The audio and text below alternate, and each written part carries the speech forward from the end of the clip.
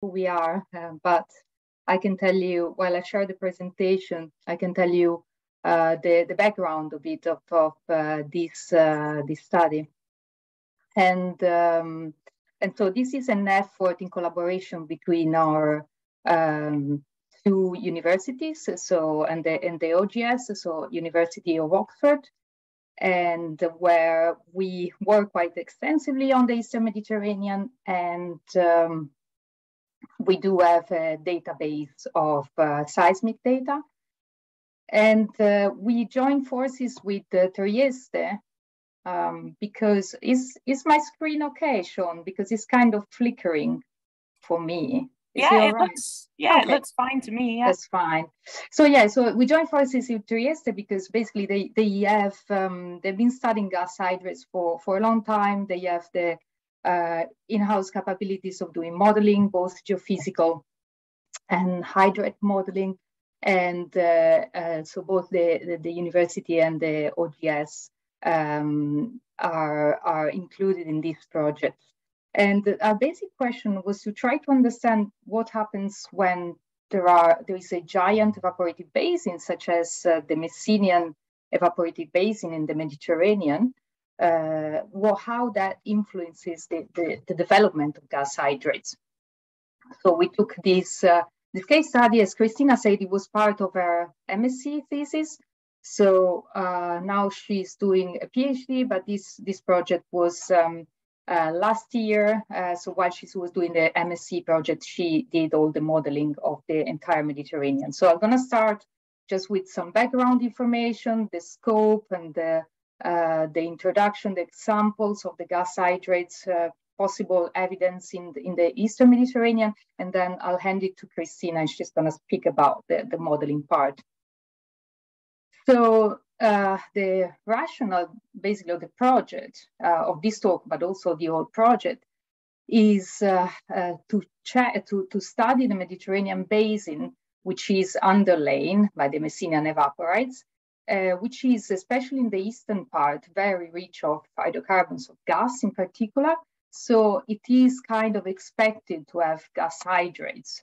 However, we don't really see them that much, especially on seismic, where gas hydrates tend to be quite prominent, quite visible through the observation of BSRs, which I will show later.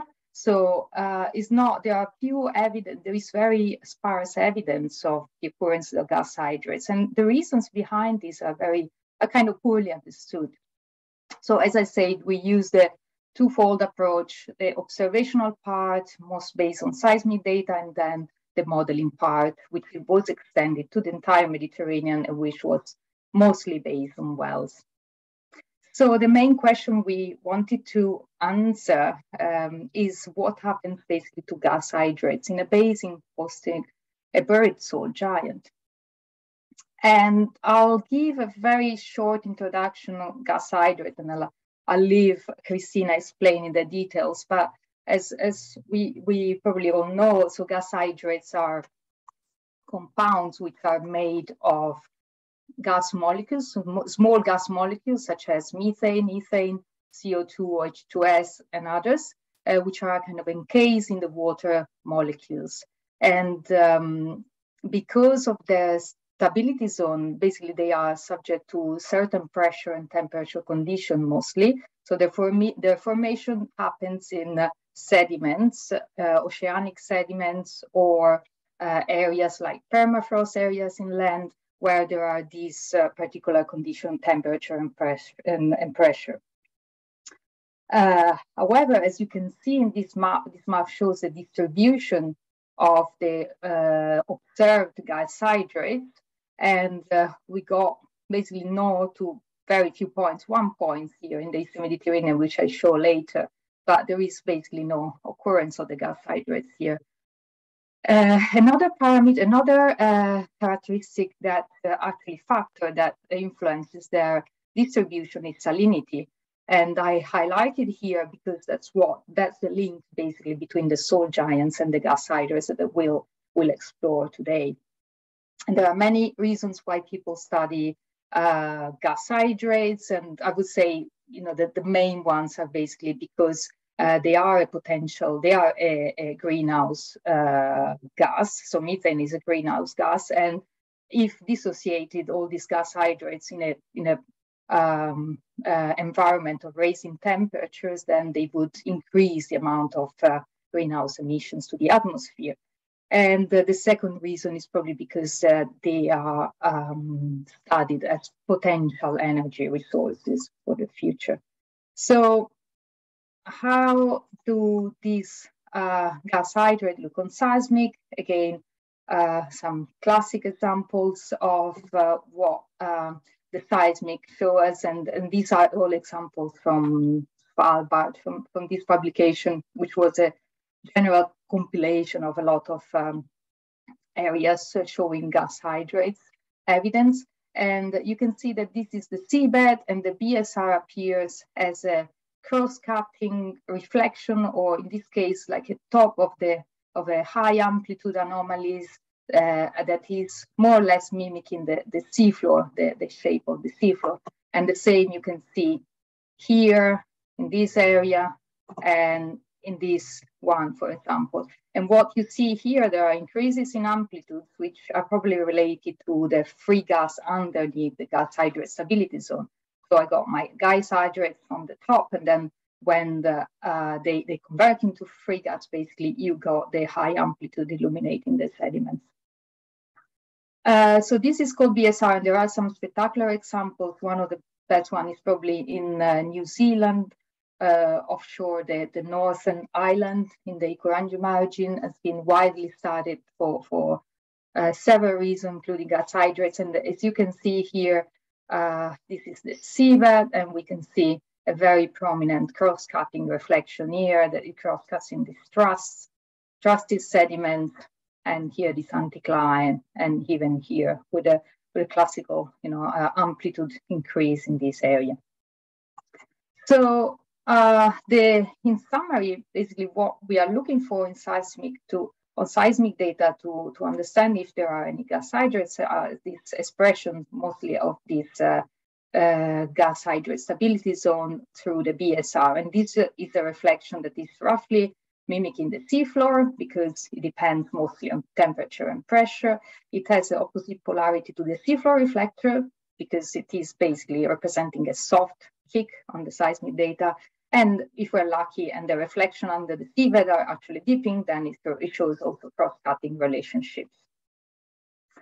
In general, what gas hydrate represent in sediments is basically the base of a gas front, and they are included in that big realm of laterally widespread basin fluid flow rather than focused, because we can find it for very large areas.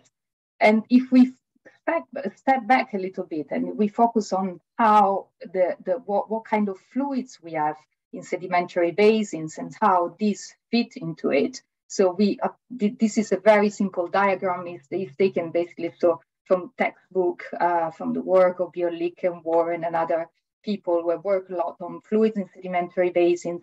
And what I wanted to highlight is that in sedimentary basins, like for example, a passive margin, Steers-Head basin, we got several types of fluids in the basin, and they create flow. These are upwards flow, and it's a compactional flow. So when the sediments compact, they release upwards fluids from the pore water. What happens is that this compactional flow is actually very, very slow. So it's almost, in some cases, it's almost the same speed, let's say, as fast as the sedimentation. So you don't actually see flow. What is more prominent is actually deeper flow coming from different origins. So diagenesis, hydrocarbons, geothermal. So there are several contributors. And then we got the meteoric flow, which, this means that water is basically groundwater recharged from the mainland and then pushed into the basin. And in these recent years, we are discovering that probably this goes much farther than what we expected. So it covers, it gets at least into continental margin. And the meteoric flow is much faster than compactional flow. So anyways, all these detour to understand, so what happens when we put a salt giants in the middle of this basin? So buried evaporites, in the case of many of these salt giants, we are talking about thicknesses of kilometers and kilometers of salt and other evaporites. So it does have a big impact on the fluid patterns in the basin. And in particular, what happens to the deeper basin is that they are normally kind of ascending fluids, and they encounter this barrier of the evaporites, because the evaporites, due to their mineralogical structure, they are basically impermeable or nearly impermeable. So if their fluids are trapped, we can get overpressure pockets. If they are free to move, we can get, if they are undersaturated in evaporites, which normally they are, they can cause dissolution of the salt. And here I put an example of what you can, we can create a density-driven convective saline flow, while this is dissolved and then it sinks down and then it comes up again. But I think this is more prominent actually where we got salt diapirs rather at the base of the big, basin-wide body of evaporites. Anyways, if these dissolved fluids manage to escape and reach the end of the salt basin, then they can escape. Let's say they seal, and they have different ways they can get up to the seabed in different ways. And one of them is through faults. It's very common in this salt basin to have faults along especially the margins because of gravitational gliding, because of the formation at the margin of the salt basin. So these can be very good carriers, especially if they get up to the seabed. You can also have breach of the salt, the thick salt evaporites. We see some examples in the Eastern Mediterranean. We see pipes that are basically created by extreme overpressure and either fracturing through the salt, or we can have even breaching due to dissolution and collapse, sort of karstic phenomena. On the top of the salt, what happens? We have several phenomena here as well that are linked to fluid movement. And one is the transformation that some minerals like gypsum undergo while they are buried. So in this case, gypsum loses water, and it's quite a lot because it's up to 40% of the volume of the gypsum, while it converts to anhydrite. So when it goes down in the basin. And also these top evaporites can be actually dissolved, as we will see, by simply the pore waters. And so what I thought it was particularly important for the case of the gas hydrates is to highlight how basically the dissolution of some ions like sodium chloride, sulfate can happen, and they can be transported in the sediments above in the overburden to the evaporites, and these sediments become basically more saline than they would be without the presence of the salt giant. And this we see that is quite important for the stability zone, the definition of the factors controlling the stability zone. So let's focus a bit on dissolution and see where and how these occur. And okay, this is, we go somewhere else. We're not in a marine setting anymore. This is onshore, this is Texas, and there are a lot of these sinkholes. And this is purely related to karst. So is groundwater circulating in the sediments that are actually the overburden to the salt, and they dissolve the salt and they create these depletion zones, which are then they result in the creation of this crater, this collapsed crater. And so this is purely onshore with groundwater, and we're quite used to see that. It happens, of course, a lot also with carbonates, but we also know that dissolution of evaporites can happen also in submarine settings. And this is quite a nice example from the, I should mention that this is basically the stratigraphy related to the wing sink, the sinkhole that I showed before. So it's basically the dissolution of the salt in the Salado formation, so it's quite deep. While this is an example up here from the Gulf of Mexico. So we are in deep waters. We got the two-way time here. We got 3 seconds. So we're very deep. And this blue area, so this is the allochthonous salt. And what happens is that it crops out on the seabed. And so the seawater actually dissolves the salt. It's undersaturated in halite compared to the salt, to the rock salt. So it dissolves the salt. and then it creates a brine pool. I will show some example of this later. So dissolution can happen in submarine environment, and finally, it can happen in submarine environment, but even in buried settings. So in this case, this was a paper from a while ago from my PhD, where I was studying basically the salt, the Messinian salt in the Eastern Mediterranean. And you can see this section it's going through, so this is the salt from the horizon named M to N, going here and then here and pinching out on this side. And you can see there is, the salt is deformed here. So basically there is a U-shaped feature on the top of the salt. This is due to push down on the base, so it should be flat. So the salt is depleted in this area. So we were able to refer this structure, to interpret this structure as a collapse feature. And the interesting part is that this is structurally rooted in Pliocene sediments, and the Pliocene was fully marine at the time. So we were able to date this structure as happening in the late Pliocene, and where the conditions were fully marine and where the salt was buried under this section of sediments, of deep water sediments. So again, salt dissolution can happen in any sort of settings as far as you allow the saturated brines to be removed, as we see also, I'll explain also on this with this example. So this another example from the Eastern Mediterranean is the Bannock Basin, which is in the near the Mediterranean Ridge, on the Mediterranean Ridge. And this was a paper by Angelo Camerlenghi, so it's one of the authors of this project, and he was actually studying these amazing brine lakes that are under on the seafloor of the Mediterranean. So you see that the seabed here is at 3,000 meters, and these lakes are underneath that. And I couldn't find, I saw images of this on seismic of similar examples in the Eastern Mediterranean, but I couldn't find it for the talk.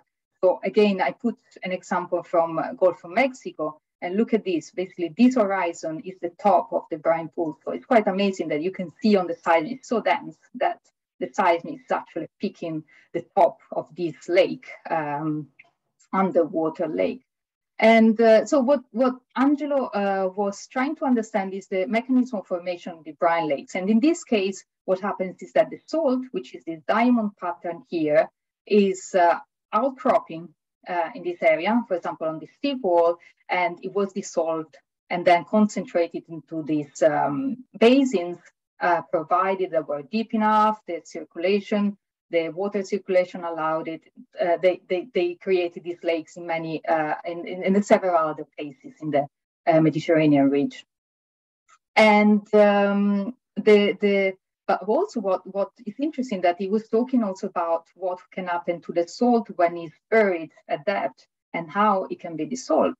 And he was presenting several mechanisms by which that can happen. And the main point, I think, it was that the brine, the seawater or the solute that will dissolve the water, the salt needs to be removed. Once it has dissolved the salt, it needs to be removed. And how can that happen? It can happen through diffusion, so slow movement through the sediments, to the overburden of the salt, or it can happen through fractures, and then in that case, it's much faster flow.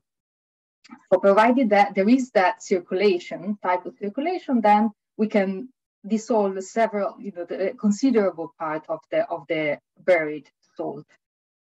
And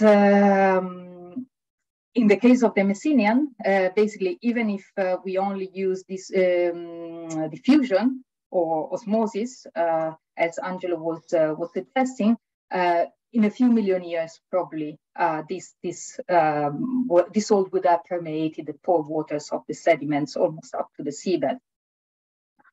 So what does this leave us? So basically, this is probably a contributing factor that Christina will explore in her part of the talk, and it will be focused on, her modeling is focused on the entire Mediterranean, because she wanted to see the relationship between the gas hydrate stability zone and the distribution of the evaporites. And this is a classic map from Joanna Lofi et al., published in 2018, the second edition of the Atlas of the seismic markers of the Messinian salinity crisis in the Mediterranean.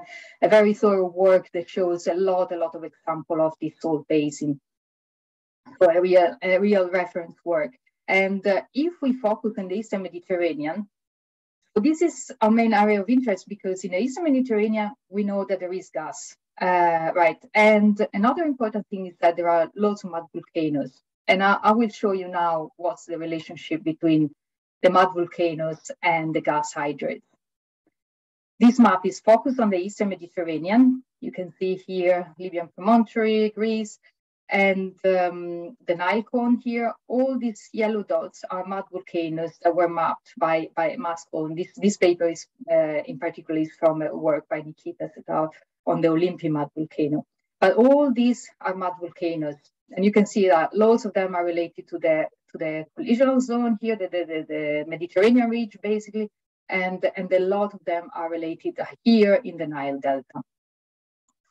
And if we look at one of them, this is the Naximander mountain area, which even if it's called a mountain, is actually a subsea mountain. So there is this Amsterdam mud volcano here.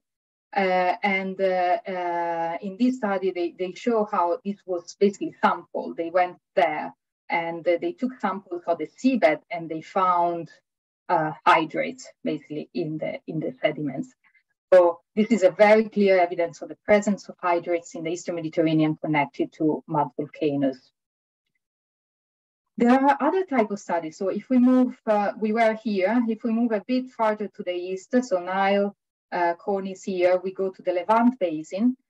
So in this research, Tiber et al. Have actually had used an inverse approach. They did the modeling for the gas hydrate stability zone, and then they double check with the seismic what that model depth would correspond to on seismic.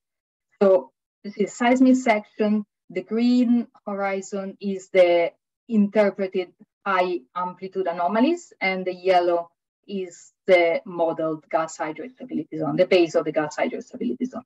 So if you can see in this zoom, there is correspondence in some areas of these two reflectors. However, again, we don't have a clear BSR. So we have amplitude anomalies, but we don't have a clear continuous BSR in the region. And another example, so sorry for the quality of this slide, but I couldn't find, there is a more recent paper by these authors, but I couldn't find it for this presentation. So again, in the Nile Delta, vintage data from 1969, 1981, which are actually hosted by OGS, so the institution where Christina, Angelo, and the other co-authors work. And this seismic line shows the seabed here in quite deep water. And then you see this is the interpret base of the gas hydrate stability zone. However, I should also point out that this is a modified image. It's got some dashes on it. I don't know if they're visible, but it's very difficult to appreciate. I think the amplitude anomalies are here and here and here. And it's quite difficult on this kind of data. I've been told the people looking at the regional data that it's very difficult to see anyways more examples of the BSR, other examples of the BSR in this area. So again, the last examples, I'm just gonna show on seismic in the area, is, and probably is the best one, it's from the PhD thesis of Farouk Ahmed. And this, it was in Cairo University, now it's in Shell, Egypt, I believe. So it was working with 3D data, very nice 3D data. And it was working actually on something else. It was working on the Playa Quaternary sediments of this area and on the MTDs, on the mass transport deposits. And what he noticed is that there is this kind of cross-cutting BSR or high amplitude reflections. The polarity seems to be different from the seabed, if not opposite. And so his interpretation was that these are BSRs. So there was a bit also our experience on the data that we hold at Oxford. Today I cannot show them because they are protected by confidentiality agreement, but we are aiming to publish them. But the idea is that this BSR in this area, for example, is present where there are little Messinian evaporites, or there is a discontinuous presence of the evaporites. It's not like where it is thick tabular salt. This area is more close to the margin of the evaporites. And the other observation is that the BSR, where observed, is really, really patchy. So these are really the best examples that you can see. So in summary, I would like to summarize just the observation that we made on the seismic data. And the examples that we have shown in the Eastern Mediterranean, the other people have published in the Eastern Mediterranean are either very confined locally, so they are associated to mud volcanoes, or especially on seismic data, they are very patchy. So they show a very patchy response.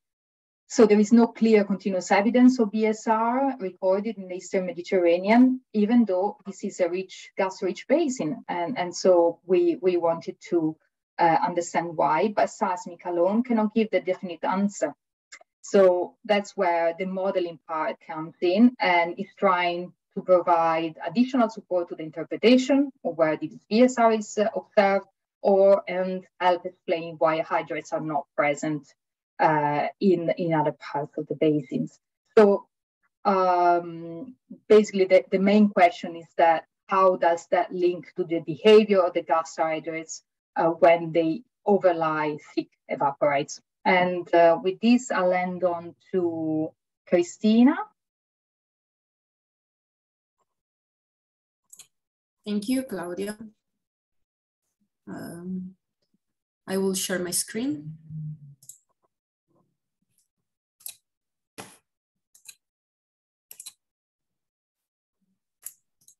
Can you see it? Yes, you just need to go full screen. Oh, we see in presenter view if you just switch to... What? Can you repeat? It's on presenter view at the moment. So if you switch to full screen view, it's in Italian. So I'm not sure. It's one of the options. Okay. One of the options at the top should allow you to switch it to. Just a second. Okay. So one of those options at the top there now, I think one of them allows you to switch to presenting mode. Let's do something different because I have two screens. So the option to the right is the one. Okay. This should be okay. Yep, okay. Now we see it. Great, thank you. Thank you. So hi everybody, I'm Christina and I will present you the second part of the speech, and this is about the lack of widespread gas hydrate evidence in Mediterranean Sea. As Claudia said before, my project was my master thesis and an internship with OGS, and we considered all the Mediterranean Sea, so the entire area and not just the Levantine Basin. And we want to focus on possible explanations on about this lack of evidence. So let's see if I can move. Okay, so I just want to, not to repeat what Claudia said about methane hydrates, but I just want to add something like we have some requirement for the formation of hydrates. First of all, we need to have the availability of the primary component. We need to have the gas. We need to have the water, of course. We need to have a reservoir. So like geology field in which hydrate can be stacked. And we need to have a stability field. The stability field depends on different factors like pressure, like temperature, salinity, and a lot of others. But what's important to know is that the methane hydrate stability zone can be considered like a volume with a top surface and a bottom. And this volume can vary in time because the reaction of the formation of hydrates is an endothermic and reversible reaction. So the formation of hydrate can be only inside this methane hydrate stability zone, but to have the preservation in time of hydrates, we need to have the maintaining in time even of this conditions. So considering all the fluctuation, the climate variability that we had in the past and we are having now, we cannot consider the methane hydrate stability zone like a stable and constant situation, and can fluctuate and move upward, downward, and can be thinner or thicker. So in oceanic basins, what we know about methane hydrate stability zone is that it has a top depth that is around more or less 300, 600 meters below the sea surface. And the thickness can vary. But the main question is, what are the characteristics of methane hydrate stability zone that I will call MHZ for simplicity in the Mediterranean Sea, if we know that it's a basin that is saltier and warmer respect the oceanic basins. And so just very quickly, the more important factors that can influence the stability, as I said before, one of them is temperature. You can see the phase diagram on the right. You have temperature on x-axis and the pressure / depth on the epsilon axis. You can see that if you have a temperature, a specific temperature, you will have a minimum depth to have the formation of hydrate. So hydrate will begin to form at least at depth or deeper. The yellow part is the stability field. And what is important to notice is that if we have a positive temperature anomaly, so we have to, we increase the temperature, you can see that we will have the formation of hydrates that begins deeper. That's the effect of temperature. Increasing the temperature, we will shift the top downward and we will reduce the thickness of the volume of MHZ. And this is important to know in Mediterranean Sea because we know that this basin is a closed sedimentary basin. So we have for example, the temperature of the seafloor that lays around 11 to 13 degrees Celsius versus the 4 degrees average, 4 degrees of the oceanic basins. And the geothermal gradient too is important, especially in the western part of Mediterranean Sea, because we have a very young lithosphere, very thin sedimentary coverage. So the geothermal gradient is even 3 times the one in the eastern part. What's about the role of the salt? We know that salt is an inhibitor for the formation of hydrates, and that's because of the major affinity that water shows to ions instead of the hydrate structure. You can see on the left, the first graph, this is from Dickens and Quimby Hunt, 2006. It's a graph that has is pressure versus temperature. And they model the stability curve of hydrates, considering samples of seawater and pure water, where seawater was 33 parts per thousand of salinity. And you can see that if you consider at the same pressure, you will have the formation of hydrates or the dissolution, depending on which side you're looking at the graph, that become, the formation will begin at lower temperature, and it's more or less 1 degree the difference. So if you look to the graph on the right, you can, what we can assume is that if we have an increasing in salinity, the curve of stability will move on the left. So again, a positive salinity anomaly will lead reducing in thickness of the methane hydrate stability zone. Yeah, this is a map that Claudia already showed you. So this is a map from Joanna Loffy that shows the evaporites deposit in Mediterranean Sea, and we started from this point. So know that those salt giants are present. What can we expect the salinity to be? Obviously, the salinity gradient are influenced by the presence of these salt giants. On the left, you have a graph that represents a normal salinity gradient in sediments. So you have the water column, then you have the seafloor and the salinity gradient in the sediments. This is from a site, ODP sites in the Alboran Basin where we don't have salt giants. And you can see that in 670, so 600 and more meters, you have a delta of salinity that is around 36 parts per thousand. And on the right, you can see that if you have evaporites in like 500 meters, a bit more, you have a delta of salinity that is around 270 part per thousand, so a lot more. And this is the huge positive salinity anomaly that salt giants leading sediments of Mediterranean Sea. So the main purpose of this work was to quantify the effect. So we know that salinity and temperature has a role and has an effect on methane hydrostability zone. So how can we quantify this effect? To do this, we built two models, one for the top and the other one for the base of MHZ. The top was made for all the Mediterranean Sea using Copernicus dataset. And the one for the base actually was split in two, and was the data from ODP and the STP sites were used because we needed some information of temperature and sediments that were public. So we took this one from 44 sites. And the model was run with two input information. So the first time with real salinity information, so the real information that we got from the report, and the second time excluding the effect of salinity. So taking the salinity of the seafloor and considering it constant for the entire depth of the hole. And I will show you two examples that we obtained. The first one for the Western Mediterranean Sea and the second one for the Eastern. I will make this comparison because, as I said before, Western Mediterranean Sea is generally different from the Eastern part. You can see in this case, you have the first graph on the left.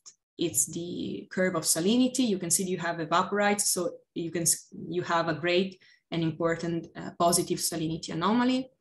The second graph is temperature. You have a hydrothermal gradient. The third and the fourth are the stability graph. So we have in blue the hydrostatic pressure and in green the stability pressure of methane hydrates. So first thing I want you to notice is that the depth of the top lays at 1,120 meters and not more if you remember the 300, 600 meters of oceanic basins. And the second thing I want you to notice is that the green line is split in two, and those are the two cases that I already mentioned. So the first one, the continuous line, is the stability pressure calculated with real salinity information with the data of the first graph on the left. And the other one is the curve calculated with a constant salinity equal to the seafloor one. You can see that with real salinity information, and so with a positive salinity anomaly, you have that the base is shifted upward. So you have a reducing thickness of the MHZ and the volume. And the difference here is more or less 10 meters, a bit more. But if you look at the Eastern Mediterranean Sea case, where we have again evaporites, so again we have a positive salinity anomaly that is important. We have a low geothermal gradient. Again, we have in blue the hydrostatic pressure, and the two green lines are the stability pressure. In this case, you can see that the effect of the salinity anomaly, if we have low geothermal gradient, is of shifting upward the base, but of more than 100 meters, 130 meters. And this was not the most dramatic case. So what we can assume from this is that if you have both of temperature and salinity has an effect, but if you have a low geothermal gradient, the effect of salinity is even more important and more big. Then another thing that we discussed when we talk about the lack of evidence of methane hydrates is the fact that probably not all of the primary component that we need as a requirement for the formations, for the formation of hydrates are present. And in particular, we focused on biogenic methane. So we know that biogenic methane is produced in the methanogenic zone that starts below the sulfate reduction zone. Sulfur reduction zone end with the when the sulfate ions concentration reach more or less the zero. But if we have buried salt giants, and as Claudia mentioned before, we have molecular diffusions of ions from evaporites upward, we will hardly reach the zero of the sulfate ion concentration. So with some difficulty, the methanogenic zone will be reached. In fact, what we made was to check the sulfate ion concentration for all those sites that we considered. And we saw that just for, and only for Alboran Basin, where we don't have salt giants, we have that the methanogenic zone is reached. So probably this one factor has to be considered. And the second one is thermogenic methane. Thermogenic methane is present, but is generally produced at depths that are deeper than the salt giants deposits. So we know that salt giants and evaporites are impermeable deposits. So probably the upward flux is quite limited from them. So this is a map that shows in the red contour the areal extension of methane hydrostability zone in the Mediterranean Sea. And the dark blue area represents the salt giant evaporite extension. You can see that the two areas overlay quite well. And so what we can understand from this is that we can expect to have this huge positive salinity anomaly more or less everywhere. And so this important factor must be considered.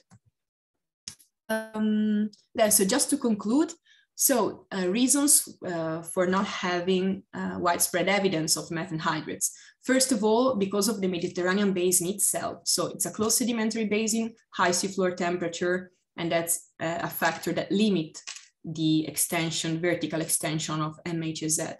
And in particular, we found that the bathymetric minimum to have the existence of MHZ is 1,130 meters. Again, the hydrothermal gradient in the western part obviously is an important factor.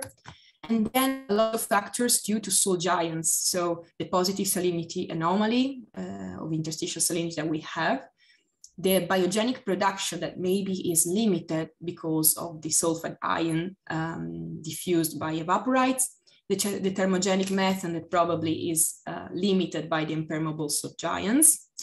And the last point that we wanted to discuss was that salt giants are not characteristics of Mediterranean Sea only, but we can find them in Atlantic Ocean, Indian Ocean, etc. So if we want to consider the methane hydrostability zone model and we want to maybe consider some future methane hydrate assessment, we need to consider the salinity and the salinity anomaly from salt giants. Yeah, thank you. Thank you, Christina and Claudia, for a very engaging presentation. And we have some questions in the chat. Let me say here is a question from Mark Rowan. Yes, thank you both. And I'll just say before Noah starts the questions, if anyone has a question, please put in the Q&A box rather than the chat. So then we only have to focus on one thing. Okay, yes, thank you both. And I think we have some questions already. So Noah, go ahead. Yes, we have a question from Mark Rowan. And he said the Orca Basin is very unusual compared to Gulf of Mexico, that the salt is exposed and we see the brine pool. The vast majority of shallow salt, however, is buried beneath the mud-rich roof. Even if quite thin, this appears to impede any significant dissolution. And yet that mud should have adequate permeability, and there are plenty of isolated lows at the seafloor. Can you please comment on why we see so little apparent dissolution? Yes, very, very interesting question for Mark. I'm not sure I can answer. So I don't know much about the Gulf of Mexico, and so I'm not sure I know exactly the setting. There is probably the fact that so it needs the water needs to be able to reach the salt. What I'm thinking about is that the water needs to be able to reach the salt, but also to be removed. So for some reason, there is not this mechanism probably of fluid, you know, this basic circulation. I don't know. It would be an interesting case study actually to compare. Yeah, I'm not sure I can say anything else. Thank you for the question, though. It's very interesting. Yeah, thank you. Yeah, we have another question from Salim Shaker. He says, is the depth of 1120 meters associated with specific lithology or beginning of the sediment compaction? No, this depth was calculated taking information of water masses. So because it refers to the top of MHZ.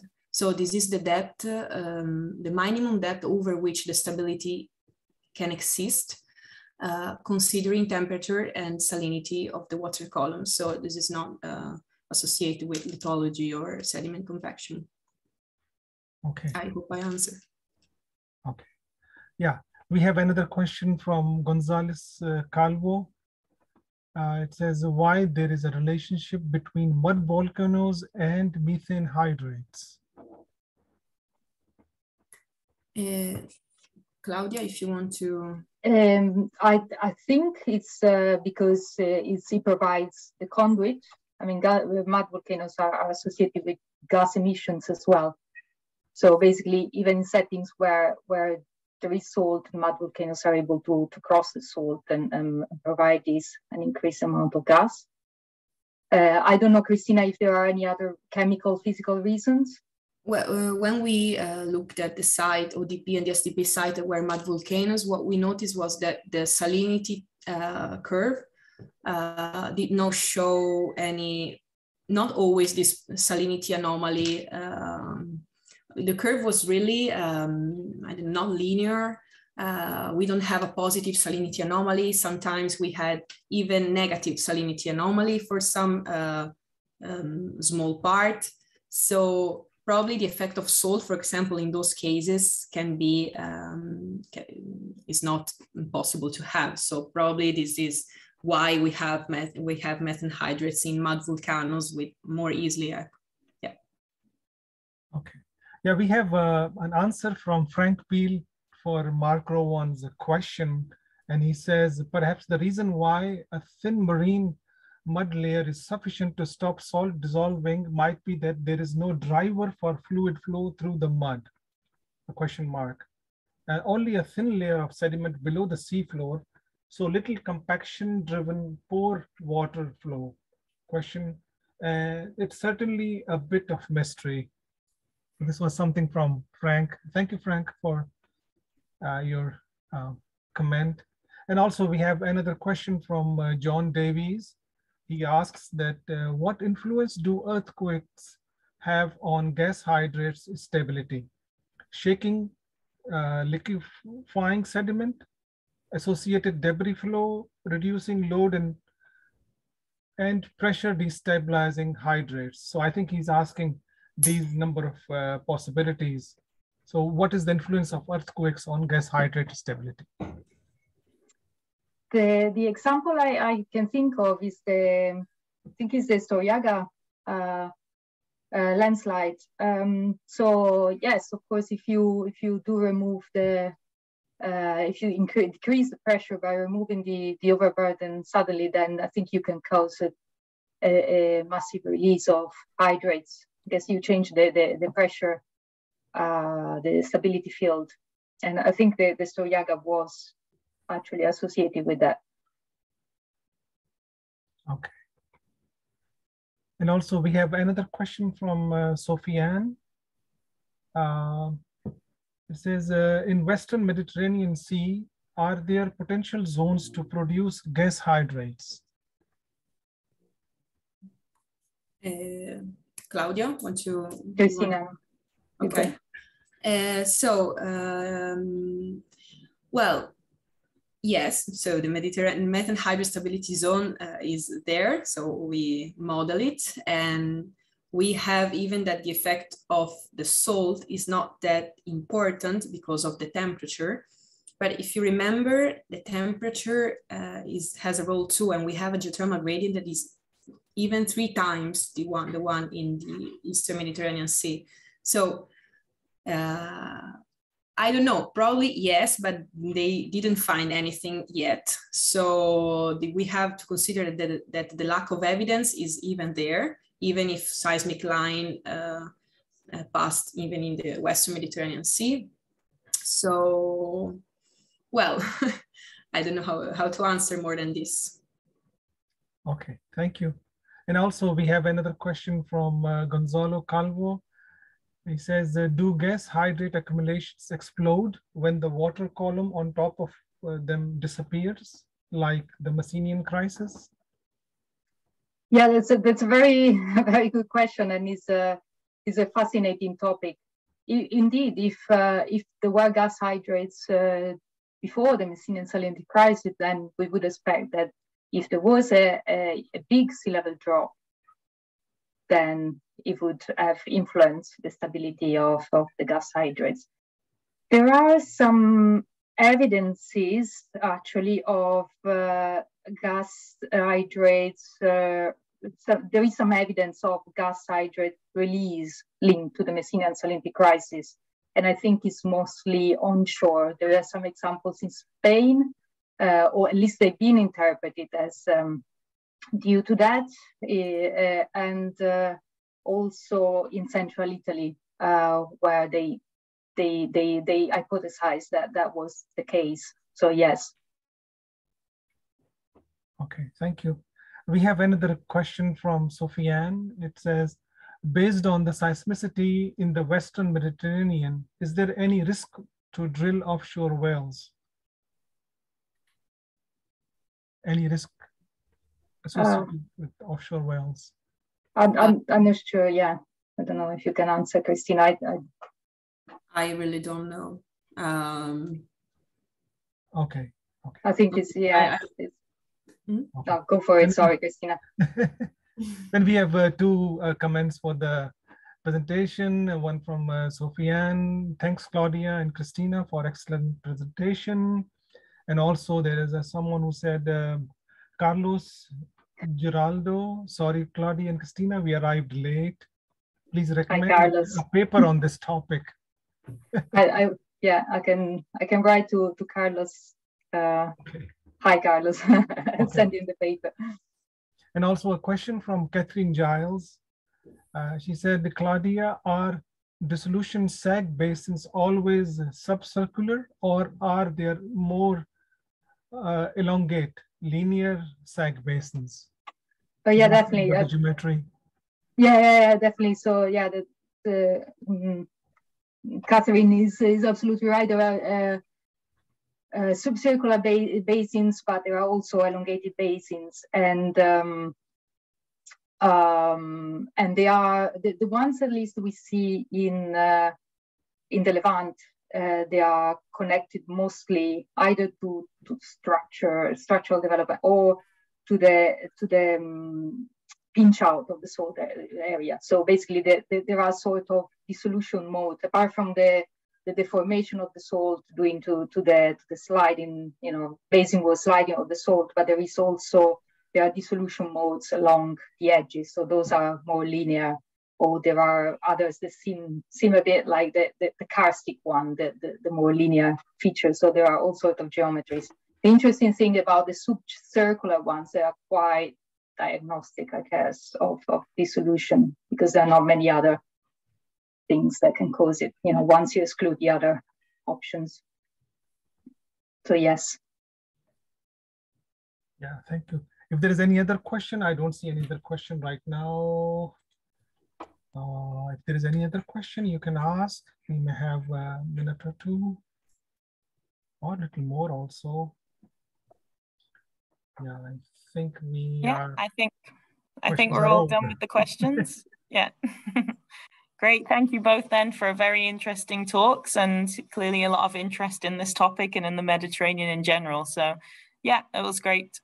And thank you all for joining as well. I hope that was interesting for you as it was for us. And we have one more webinar in this series, which is in 2 weeks' time. And that will be Lorena Moscadelli, I think, if my spreadsheet is up to date. So please join us for that in the final webinar of this series. And thank you again, Christina and Claudia. Very interesting talks. Okay. Thank you very much. Thanks to everybody. And Claudia. Thank you all. Bye. Bye-bye. Bye all. Bye.